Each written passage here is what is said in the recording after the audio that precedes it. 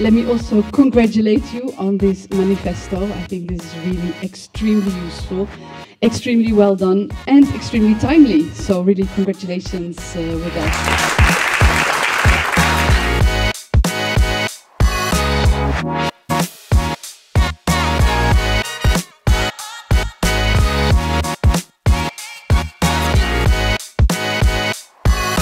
After 2030, about half of the emission reduction will come from technologies which are not on the market today. And this is precisely what has been the traditional role of research and of our community, to carry out scientific research, to design the next generation of technologies.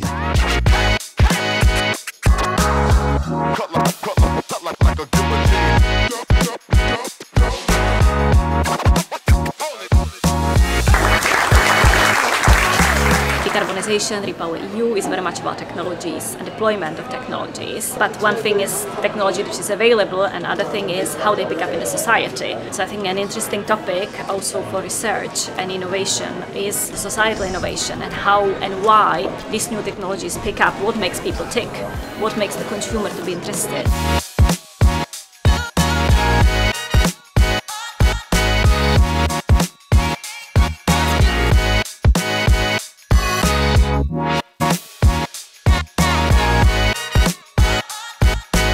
Research and innovation still plays a very important role, even though many technologies of course already exist, but also to make these technologies even more efficient so that we can reduce the costs even further, because we want to make sure that sustainability and competitiveness basically go hand in hand.